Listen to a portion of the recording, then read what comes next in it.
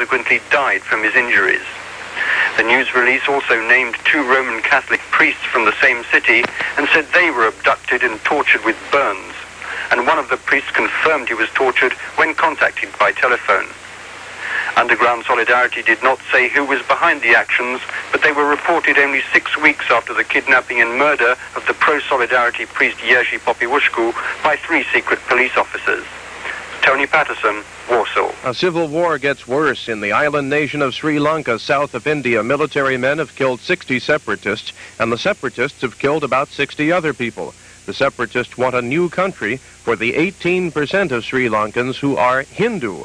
Most Sri Lankans are Buddhists. The Chicago school system, the nation's 3rd biggest, may be closed tomorrow. Teachers today are planning a strike after breaking off contract talks early this morning. Artificial heart recipient Bill Schrader is still okay, and doctors say one especially encouraging sign today is that unlike many weak patients, he can cough well enough to keep his lungs clear. Philippine President Ferdinand Marcos missed a public appearance today, suggesting his current illness might be worse than reported. And from Moscow, UPI's Jack Redden has the latest on rumors that a top Russian official is seriously ill. The name of Soviet Defense Minister Dmitry Ustinov has appeared at the bottom of telegrams to the defense ministers of Cuba and Laos. Ustinov has not been seen in public for more than 2 months, and last week failed to attend the session of the Soviet Parliament that approved an increase in the defense budget.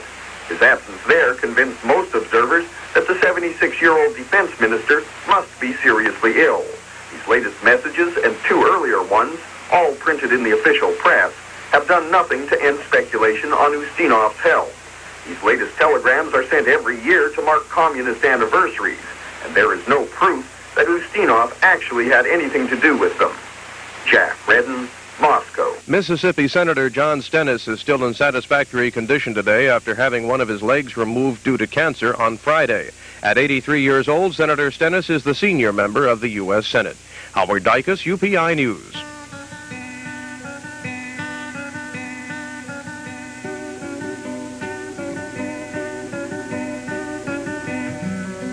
You're listening to Renaissance Christmas, a beautiful new album featuring twin classical guitars.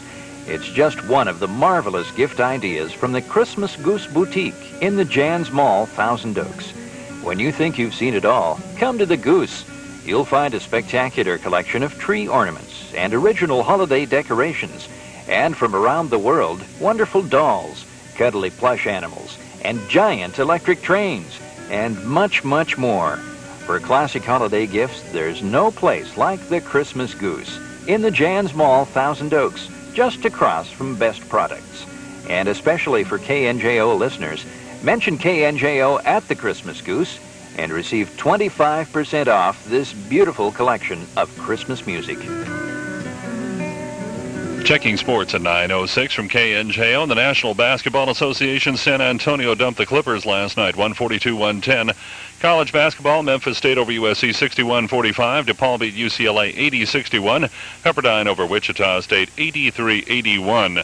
Junior college play, Santa Barbara beat Moore Park 71-46. Riverside over Pierce 93-84. In the Potato Bowl in junior college football, Taft mashed Pierce 51-27. National Hockey League, the Kings over Vancouver 6-3. Indoor soccer, Pittsburgh beat the LA Lasers 4-3. Today, the Rams play the Saints at Anaheim, and no television. Sorry, it's not sold out. And the Raiders play the Dolphins in Miami in a big game on TV this afternoon. And the NBA, Chicago playing the Los Angeles Lakers at the Forum tonight. Cadeo and Simi Valley weather, mostly clear this morning. Variable high cloudiness this afternoon with highs in the 60s. And partly cloudy tonight with a very slight chance of some showers tomorrow morning. Lows in the 40s tonight. Highs Monday in the 60s. Currently in Fillmore, 55 degrees and 57 degrees at KNJL. The news brought to you by the Christmas Goose Boutique, where you'll find wonderful gifts for every occasion, located in the Jan's Mall, Thousand Oaks. 7 past 9 o'clock. Good morning to you, everybody. Let's get back to music now with Rod Stewart. Now, more of your favorite music with Harvey Kern on 92.7 KNJO.